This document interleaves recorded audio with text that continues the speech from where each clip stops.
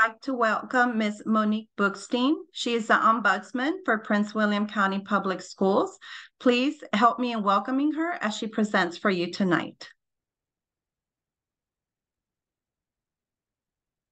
Thank you, Nanette. I appreciate this opportunity to speak before everyone. So as we get started here, let me just make sure that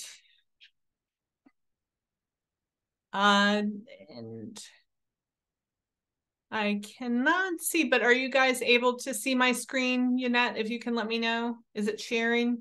No, not yet. It's not yet? No. Okay.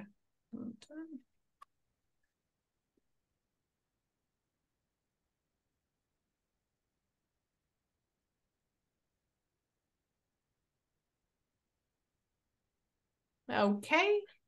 Yep, I see it. Wonderful. Thank you. All right. Well, again, thank you, Nanette, and welcome everyone for joining me here tonight.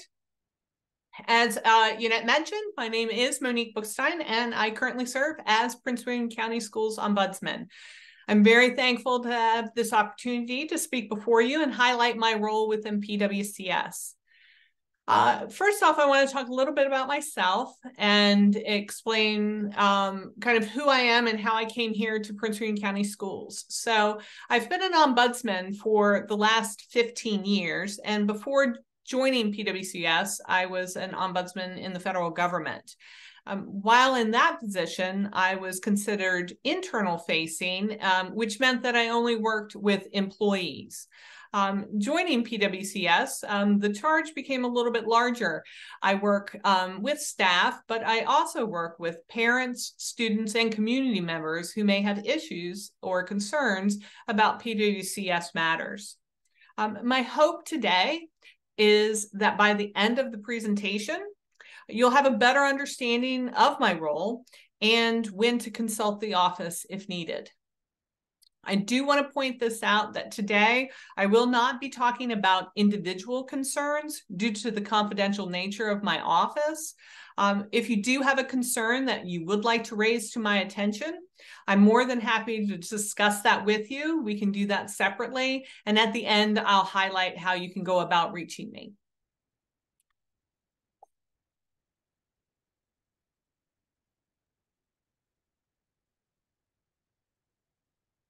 So I want to talk a little bit about the agenda for tonight. First off, I'll talk about what is an ombudsman. So the name does not denote the work that I do. I often tell individuals if I was an AC repairman and your AC broke down, you would understand what my role is. Ombudsman, unfortunately, does not denote everything that I do. So hopefully today I'll take some time to go through that and you'll gain that understanding. Next, I'll talk about how does the organization work with an ombudsman. And my role here is twofold. I work with the individual who contacts me, but I also work with the organization. So I'll show you how both of these work. Next, we'll talk about what services I provide. As I mentioned, I've been doing this role for quite some time. There are a variety of services in which I can provide, so we'll discuss some of those today. And then we'll talk about what type of concerns are raised to the Ombudsman's office. And so some of those are always unique concerns to the individual. I, at times, can see patterns in those concerns. Again, I will mark that in 15 years, I continue to see new issues brought to my office. So we'll talk about some of the common ones that I have seen today. And then finally, when should you contact the Ombudsman's office? We'll talk about when it is best to reach out to me. I often will say anytime during the conflict, but we'll highlight the process on how to do that. And then hopefully, again, you'll gain that understanding of when and if you want to reach out to the office. So what is an ombudsman? There are a number of different titles or names for the position. There's ombuds, there's organizational ombuds, there's ombudsman, there's ombudsperson, and there's many more. Again, all of these names are synonymous, but an organizational ombudsman will work in all types of organizations. You can find them in government agencies, college and universities, corporations, hospitals, other healthcare organizations, not-for-profit organizations, foundations, associations. An organizational ombuds operates in a manner to preserve the confidentiality of those seeking services, maintains a neutral, impartial position with respect to the concerns raised, works with an organizational system at the informal level compared to formal channels that are available, and is independent from any organizational structure. Organizational ombuds, such as myself, have their own standards of practice and code of ethics that guides their work. This was established by the International Ombuds Association. While the position here at PWCS wasn't established by the school board, they have enacted a policy, which is Policy 180, that specifically states the purpose of the Office of the Ombudsman within PWCS is to provide parents, students, and members of the school community with access to an independent, impartial individual who can facilitate informal resolution of concerns, conflicts, and problematic issues arising within PWCS, and who is authorized to bring systemic organizational concerns to the attention of the school board and division superintendent. And as I note there, it's an unusual name, but it is an important service.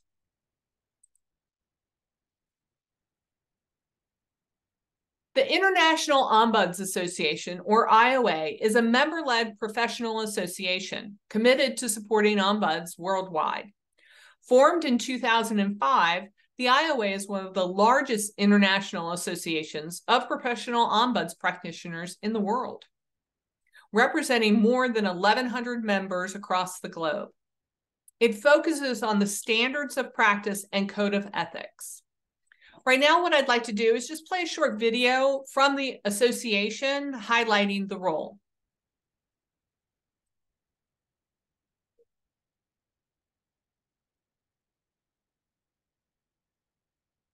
For more than 200 years, organizational ombuds have been providing confidential, neutral, informal, and independent guidance to people and organizations worldwide. In an era increasingly defined by conflict and accelerated change, ombuds have an important service to offer. Who are ombuds? They are trusted advisors engaged by people and organizations to inform critical decisions for a lasting positive impact. An ombud serves as a safe, off-the-record resource for employees, students, faculty, managers, executives, and other stakeholders seeking ways to identify and address workplace issues and other concerns. They use their unique skill set to help people develop options for addressing these issues, separate from, but often complementing, the work of HR, legal, and compliance. Ombuds today understand that addressing a difficult issue is often the crucible in which individuals and organizations must pass before fairness, positive change, and progress can be achieved. The modern ombuds empowers individuals to work through conflicts and concerns and helps organizations examine risks, strengthen culture, hone responses, and address issues that stand in the way of achieving their goals. To that end, ombuds facilitate a journey beyond the issue or conflict. Those they serve emerge transformed, empowered, and prepared to reach their full potential. For any organization in need of a trusted resource to help navigate today's complex social and work environment, the modern ombuds is a transformative force toward more ethical, engaged, fair, and empowered organizations and communities around the world. To find out more about the value of the modern ombuds, please visit us at www.ombudsassociation.org. So that's just a glimpse from the association as to what the role does. I do want to note that the use of the ombudsman role within the K through 12 environment is fairly new. There's around over 19,000 school districts throughout the U.S., And from that, there's about 40 districts that have ombudsmen. So it is a very small role in the environment, the K through 12 environment. And so I am pleased to be a part of that. There are 4 fundamental principles, and I spoke a little bit about them earlier, but I'd like to go into them now in regard to an ombudsman's office. First off, there's confidentiality, and then there's informality, independence, impartiality, or neutrality. So my plan for now is to talk about each of the standards of practice in regard to these principles so you can understand what it means when you contact the office. So for the first principle, confidentiality, the standards of practice involve the fact that any communication with me is kept confidential. The only time that I would disclose that information is if I do feel that there is an imminent risk of harm to yourself or to another. So I talk with visitors and explain that this is a safe place to talk things through. I am considered, because of the laws in Virginia, a mandated reporter. So if that is a situation that is raised to my attention, I do advise the individual that I would have to break confidentiality and report it. So again, the only times that I would ever break that is if it is in regard to being a mandated reporter or if I thought there was a risk of harm. I will never disclose information unless I have your express permission. A lot of times individuals contact my office and they just want to discuss what their options are or how to move forward. And so at that time, if there's nothing that I can do other than have the conversation with them, then that may be it. But if I do have to look into something or talk to someone about a particular situation, we talk all of that through before I do anything. I kind of equate it to the person in the car driving. I'm the GPS. I point out things as we go along, but you're in charge of this. So again, if you share something with me and you say, Mo, all I want is to have this type of information brought to someone's attention, but I don't want this information, then we talk all of that through. Again, I may share some trends in regard to the feedback I get based upon the issues that come to my office, but I do take confidentiality seriously. When we talk later about the informality of my office and records, I do not maintain records. If someone is talking to me, I may take notes in regard to the situations just so I can help strategize as I'm talking about options.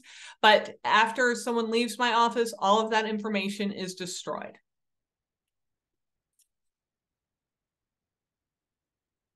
The next principle is informality. And so the standards of practice with that are, as I mentioned earlier, I am an off-the-record resource. Individuals choose to come and see me. It's not mandatory that you come and utilize the Ombudsman's office. I will not make decisions for you. This is your choice on how you move forward with this. And again, consulting my office is not a part of any formalized process. That's certainly an avenue for you. There's many avenues in which you can reach out within the organization. Again, I would say being a voluntary resource, you're welcome to come and talk to me, even if you don't know where to go. That's one of the things that which I do is help point out options for individuals, especially for parents. I am not considered notice to the organization. So what that means is that many times there are situations where they can say, an individual could say, I've put on notice the organization because I spoke to the Ombudsman's office. That's not the case here. Speaking to an ombudsman, again, is an informal voluntary resource. So again, I am not considered notice to the organization. And also, as I mentioned, there are no permanent records. I do maintain data, and the data that I maintain, we'll talk about that in a little bit, is very generic type of information. How many people contact my office, difference between parents versus employees, and things of that nature. Again, it's only statistical data, and it is not information regarding the visitor. The next principle is independence. And so The standards of practice for that means is that I operate independently without influence. I sit outside any chain of command. I do report to the school board and the superintendent, but I do so to give them systemic feedback and trends that I see affecting the entire organization as a whole. I do not hold any other position within the organization other than my role as ombudsman. I'm able to select my own staff and maintain my own budget. And I also have sole discretion on how or when to engage in any matter. Individuals who do contact the office, I do have access to information within the organization and can look at that as necessary. The final principle is impartiality or neutrality. So the standards of practice with that is that I cannot be your advocate, nor do I advocate for the school system. What I do advocate for is a fair and equitable process for everyone. So I have no personal interest in the outcome of the matter. I do work with you to help identify options that I see that could be used to resolve the situation or help you move forward. But again, I'm that unbiased resource. Many times I have individuals who come to me and say, it was a good opportunity to talk to the ombudsman because what I did was I come from a different perspective, meaning a significant other, a peer, a coworker, another parent. They're going to have their own biases with that. My part is to be that unbiased resource for you, to point out things, to look at it from all angles so that we can talk about what are the possible solutions for it. So talking a little bit of history in regard to the position. The position, as I mentioned, is fairly new within PWCS. It was established by the school board in 2019, and the first ombudsman was hired that year, along with the ombudsman assistant. And in this case, that's my assistant is Rosa Maria Menzinez, and she has been with the office since it was created in 2019. I joined the office in January of 2022. So in a month, it marks my 2-year anniversary here with PWCS. As you can see, from the first year of annual reporting, we had 158 visitors, and we've had a steady increase into last year. We had our highest number to date, which was 298 visitors.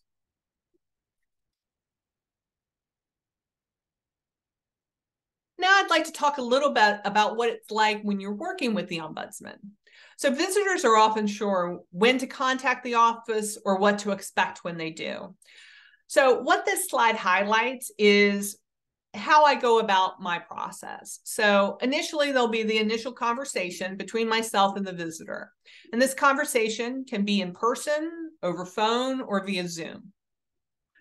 There's also a misperception of what my role is. So the next step, which is clarifying that, is I work with the visitor and I discuss what my role is in the organization and what I can and cannot do. Next, I'll work to understand the situation from the visitor's perspective. Generally, I do this by listening to what they're discussing, asking clarifying questions. That helps with my analysis of the situation. And next, we'll move into exploring what the options I see. Again, I do identify options. When folks come to me, I make it clear that these are just options. You are driving it. If you choose not to do anything, that's fine. I'm just presenting what I see could help rectify what you're going through. Again, there's no committing to doing anything other than just talking to me. So as we discuss this options, we'll discuss the next steps, some of which could include me and some may not.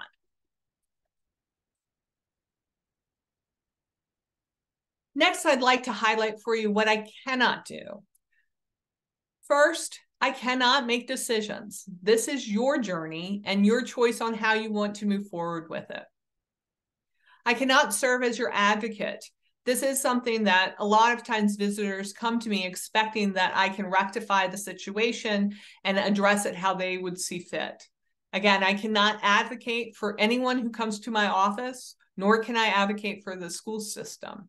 I'm advocating for a fair and equitable process. I cannot provide legal advice. I cannot make or change policy. For example, I've had parents come to me and maybe their child has been suspended. I cannot change that action. I might also have a parent who wants to have a bully addressed. I cannot mandate that something happens with that. And then finally, I cannot conduct formal investigations. As I mentioned, one of my principles is the fact that I am an informal resource. That's the part in which conducting a formal investigation is not part of my role.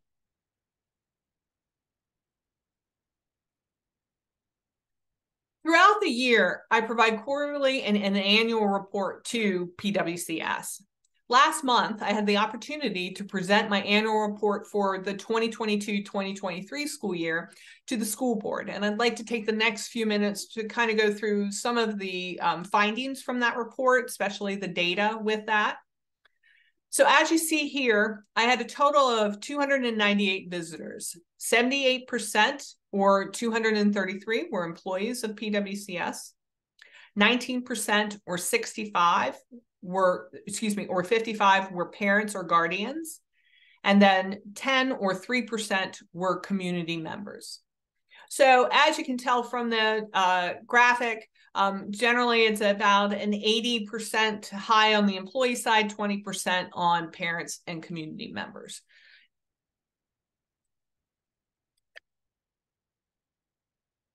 What you see here are what's known as the IOA identifies 9 specific categories for an ombudsman to identify what types of issues come through their office. And if I am able to do this correctly.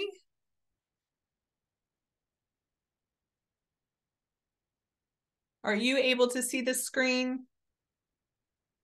Yes. Yes, we are.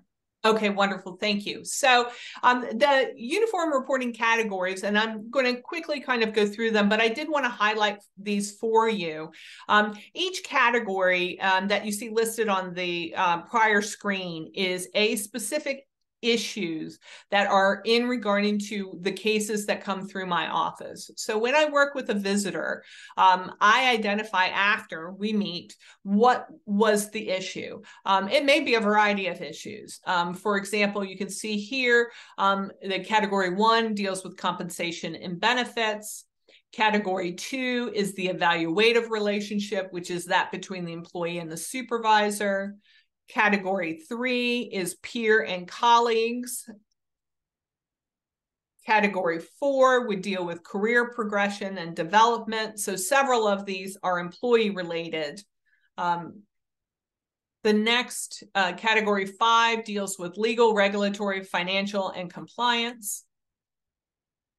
Category 6 deals with safety, health, physical environment. Category 7 deals with services and administrative issues. And I'll talk in a minute that this is generally where I see the issues fall for parents and community members who reach my office. And as you can see with all of these categories, they have a number of subcategories within it. So within this one, it could be, for example, the quality of services, the responsiveness of the services. So these are which, when individuals talk to me, I identify where I am seeing the issues that they've presented for me. Category 8 is organizational, strategic, and mission related. So that relates to the organization as a whole. A number of parents and community concerns are listed in that category. And then finally, value, ethics, and standards of the organization. And again, a number of parent and community concerns are listed in that category.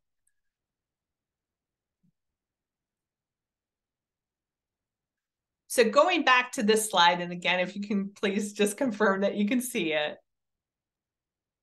Yes, we can. Okay, great. So as you can see, this denotes the last 4 years worth of data for the office. And this is a combination of all of the visitors who have come to the office. So as you can see, the highest category generally is the evaluative relationship. That makes sense if 78% of what I'm seeing generally is employees. So that is the highest category. The second one is services and administrative issues. And again, that would make sense because in part that is my parents and community members. And then the second one would be organizational, strategic, and mission related. And again, making sense because that includes both employees and parents and community members.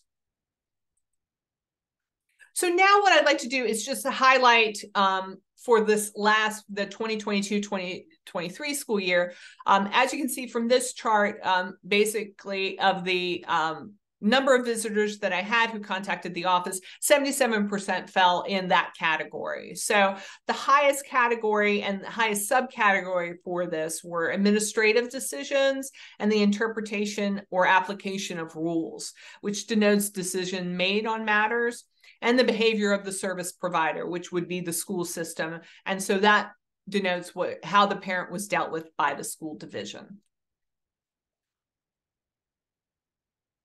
I am also including community members here. And again, their highest category fell within that services and administrative issues, again, making sense that that's where that would fall. And they equally had the same highest subcategories, which were administrative decisions and application of rules, as well as the behavior of the service provider. I wanted to highlight for you this slide, which is the contacts made to my office by school level. So the slide here does denote that the issues raised by parents and guardians and community were raised in regard to this level. If anyone on this presentation did watch my school board presentation, or if you've looked at the annual report, I also did this slide for employees, just to highlight that for you. The employee side doesn't necessarily denote that the issue was at the level that they worked, but for parents and guardians, the issues and concerns that were raised to my office were specifically denoted at this level. So as you can see here, of the 65 parents, 29 visitors, or 45%, had concerns at the middle school level. 16 or 25% had concerns at the elementary school level. 15 visitors or 23% were at the high school level.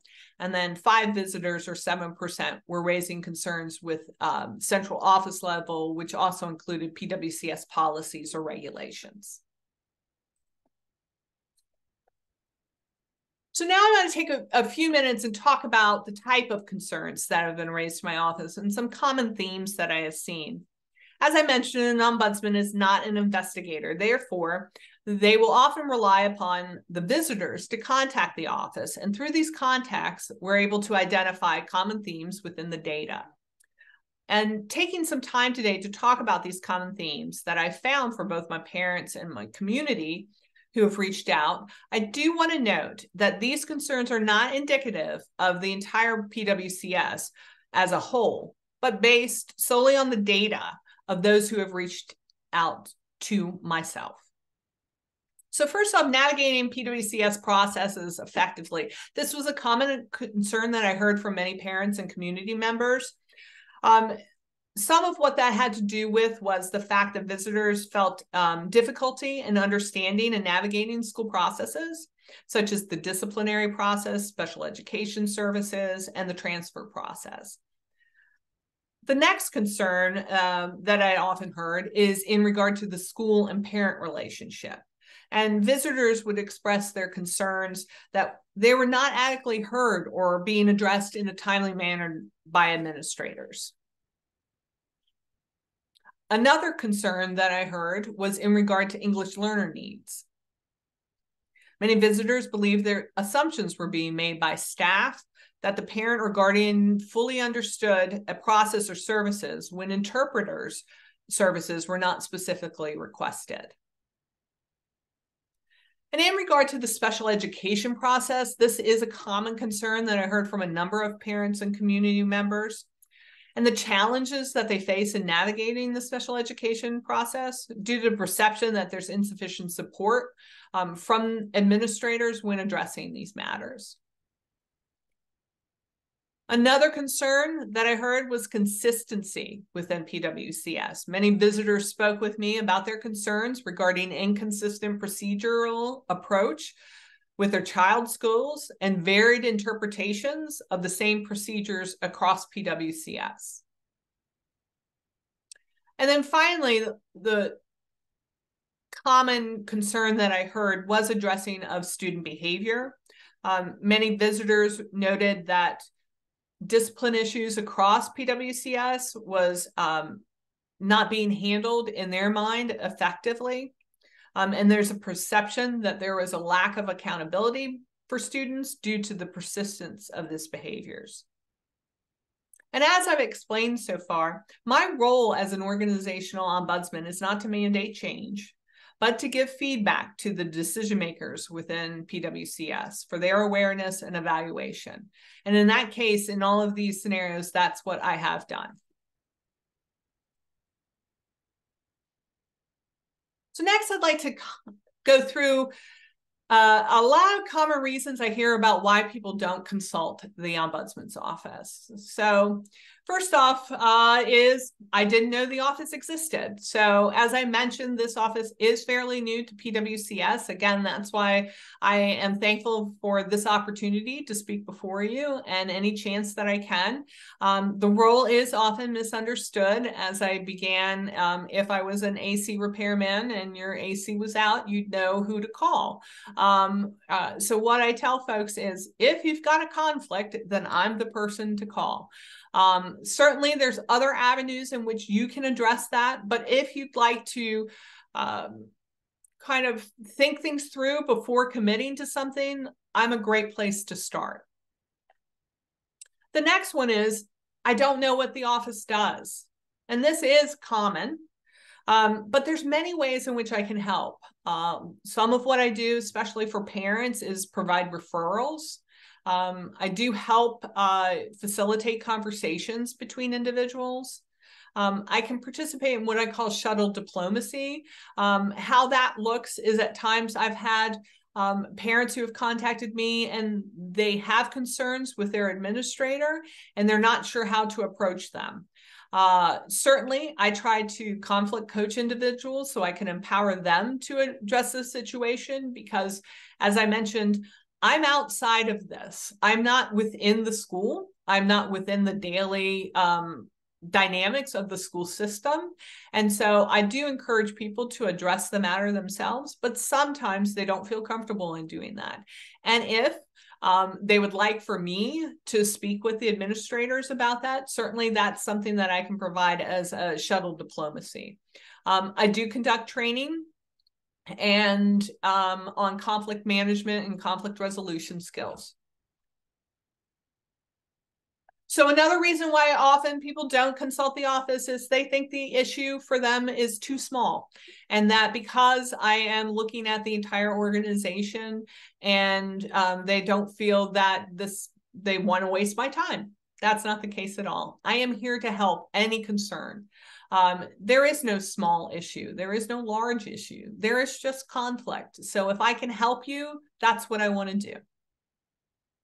Some folks will say, well, it's been going on for years, or I've gone through the same principal and with one child and I had it with another child and it was the same concerns and nothing, you can't help me now. I'm here to help you no matter wherever it began or how long it's been ongoing. Obviously, there's different options that we can talk about, but reaching out is the first step to see if I can help. I should be able to solve this on my own. that's wonderful. And I hope that you can, but a lot of times it's tough. The organization here is very large, and there's a lot of challenges in trying to find where it is to resolve your issue. So talking to me can help clarify what really is the issue and what the concern you have is, and then talking about what are those options. So ultimately you make the choice. So you are solving it for yourself. You're just talking to someone who is a resource for you in the hopes that you can get some ideas on different ways in which to move forward. People often say they don't believe the office is confidential. I do take that very seriously. That is a foundation of my office. It's why I highlighted it as the first principle. I am duty bound to be a confidential resource for you. Again, unless I feel that there's an imminent risk of harm to yourself or others, or if it's a mandating reporting issue, there will be nothing that I will share about your visit to the office, including of whether or not you came or not. That information is not maintained. So again, as I mentioned earlier, and you saw in the data, what I maintain is statistical data. I do not maintain records in regard to anyone who contacts my office. I don't want the way I've handled the situation to be second-guessed or criticized. I'm not here to do that. I don't judge you. I don't second guess you. What I'm trying to do is help you navigate the situation that you're in. I know that conflict can bring a hard line to folks. It can be detrimental. Not just for the individuals, but for an organization. So I'm not here to do that. I'm here to help you get through it. English is not my first language, so I don't know if you can help me.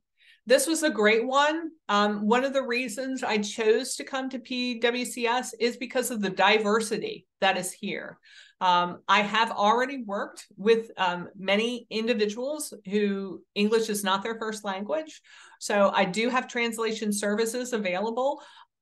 I am more than happy to work with anyone in their native language.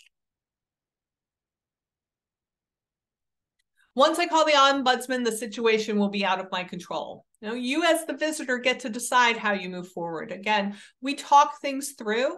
We weigh what the different options are that I present. And again, as you go through, if you choose an option and that doesn't work for you, you're welcome to come back and talk to me, and we can talk about some other things and other strategies. Talking to me once you call or come in and visit is not going to be letting it get out of control. You're deciding it. I don't want to be seen as a complainer. You're not.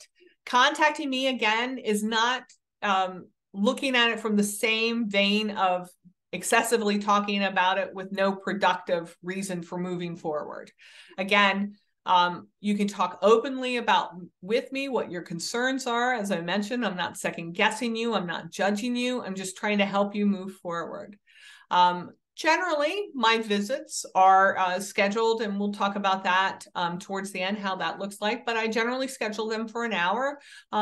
We get through what we need to get through. If we need additional time, I'm more than happy to schedule another time with you or check back in with you if that's what you'd like me to do.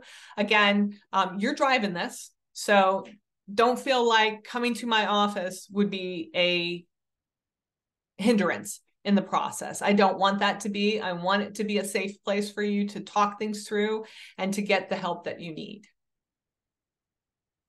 Speaking about helpful resources, so what I'd like to do is kind of highlight some of those things that in my last 2 years here, I've noticed that parents and community as a whole would benefit from understanding these different resources. Again, these are some of the options that I do provide for folks based upon what I hear. And again, I'm not going to talk about specific cases, but I am going to talk about some of the things that are important for the organization and for you as individuals who may have conflict, avenues in which you can look into. Again, any organization can be large and overwhelming for folks, and especially a school system as large as this one. So I wanted to highlight a few of these. So hopefully this will work as I go to it.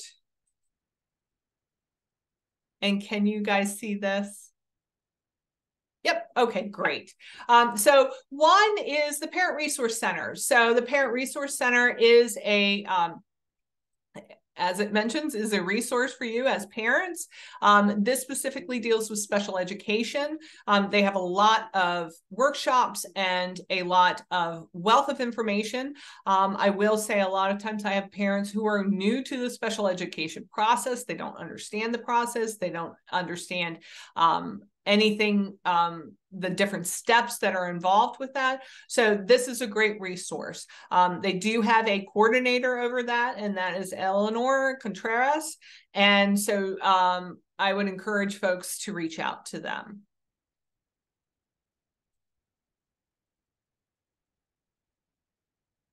The next thing I like to point out is PWCS's policies and regulations. So as any organization generally does have the policies and regulations that run that organization, and PWCS is no different. So a lot of times I have parents who reach out to me who are unaware of what a process is.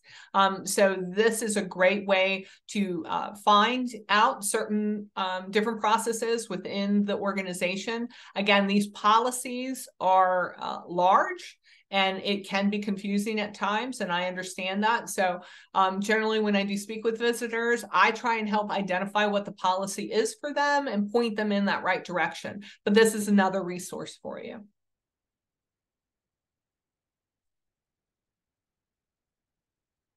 Code of behavior. I do get a lot of questions in regard to code of behavior. And again, this is something that is a key factor for this organization, specifically if a number of the concerns that I had were at the middle school level. A lot of that had to do with bullying. So that is behavior of their students. So this is another resource that I do often point parents to.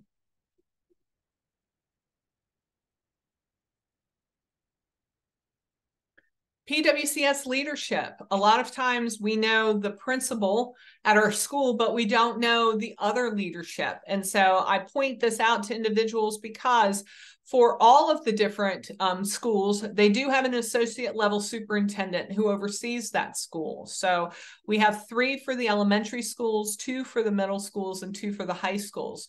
So we also have associate superintendents over special education, student services, and teacher and learning.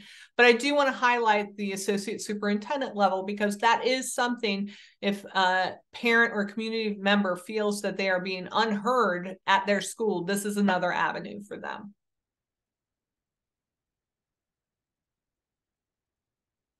And then lastly, the Prince William County School Board. Many people don't know who their school board representative is.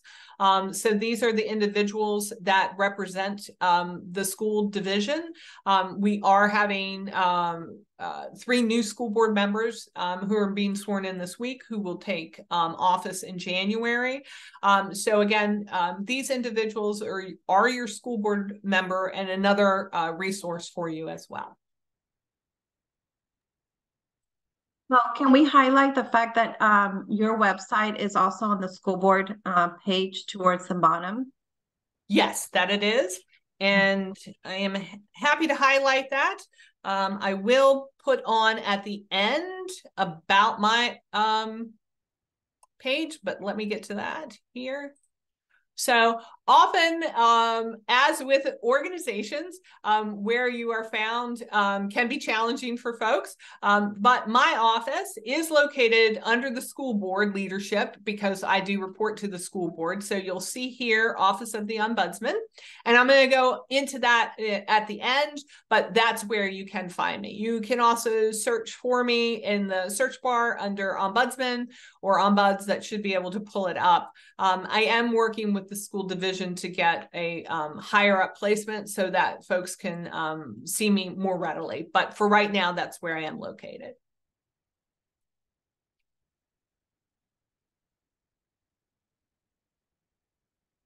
So I want to point out that, again, conflict's inevitable. I would like to say that, you know, as an ombudsman, I can eradicate all conflict. That's never going to be. We're human, and that's what happens.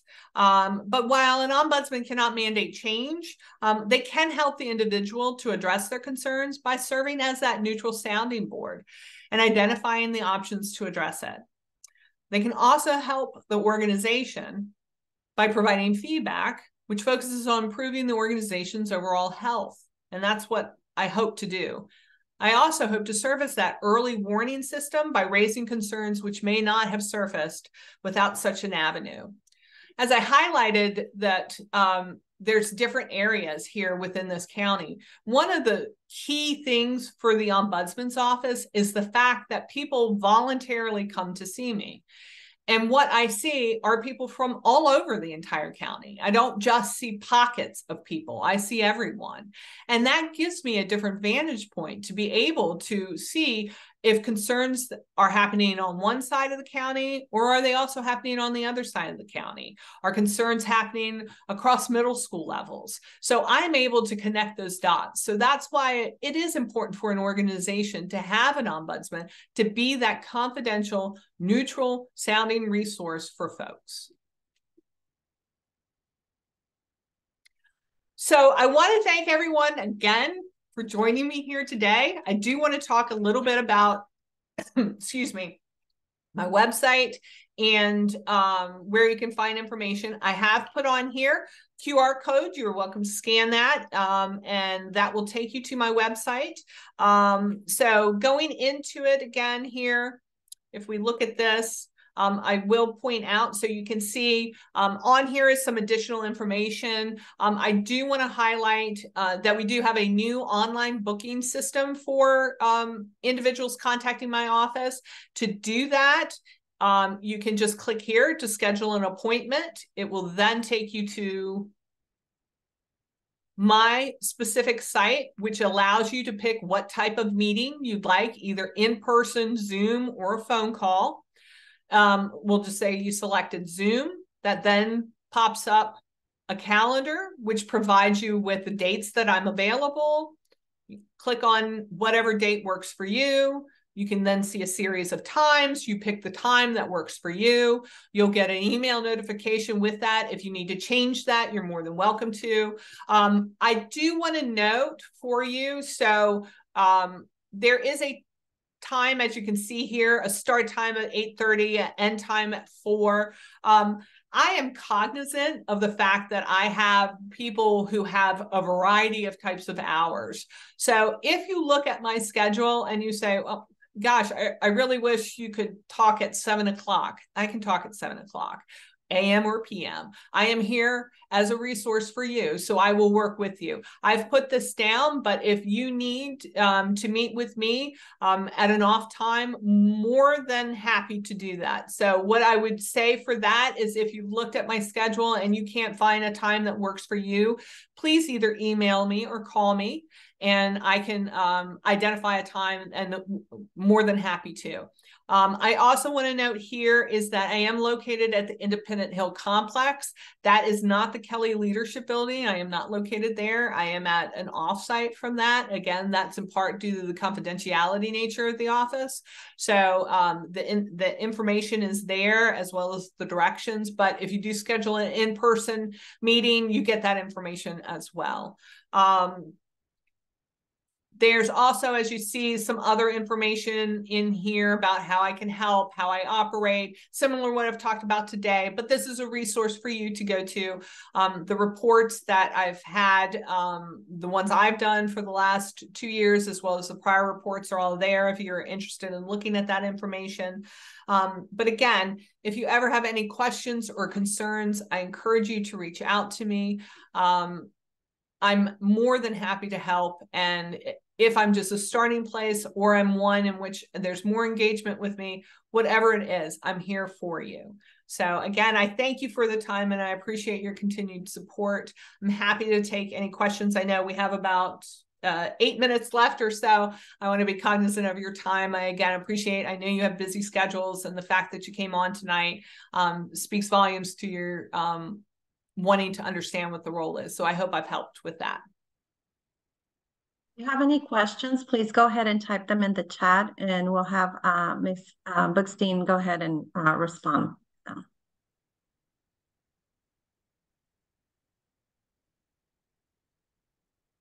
Yes, I will be sending a follow-up email tomorrow to everyone that registered, including those that were not able to attend. I'll go ahead and attach her PowerPoint as well as the video recording of today's session.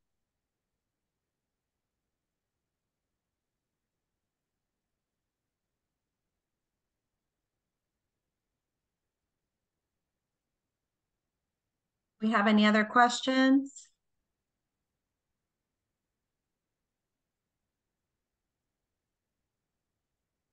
At this time, I would just like to say thank you to everyone that joined us. This was a very informative session. Thank you to Ms. Buckstein as well.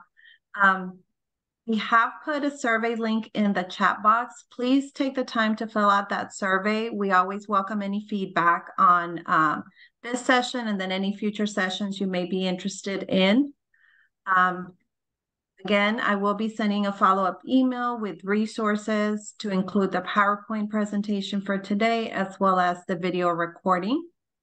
And so thank you all so much. And if we don't have any questions, I hope you have a wonderful evening. Thank you again. Thank you.